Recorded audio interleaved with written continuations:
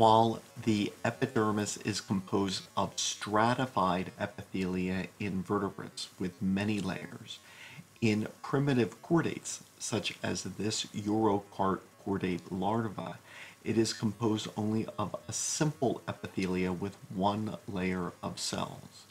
Likewise, in this lancelet, the epidermis is composed only of a simple epithelia with cuboidal or columnar cells in a single layer.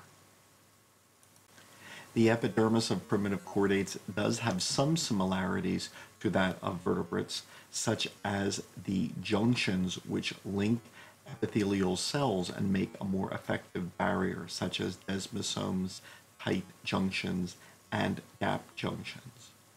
Also, a basement membrane separates the epithelia of the epidermis from the connective tissue of the dermis, which is rich in collagen.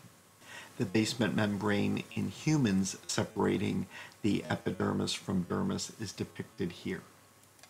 The epidermis of the jawless fish is comparable to that of higher vertebrates in that it is composed of stratified epithelia, expresses the protein keratin, and includes a number of exocrine glands, although in fish these glands tend to be simpler and unicellular.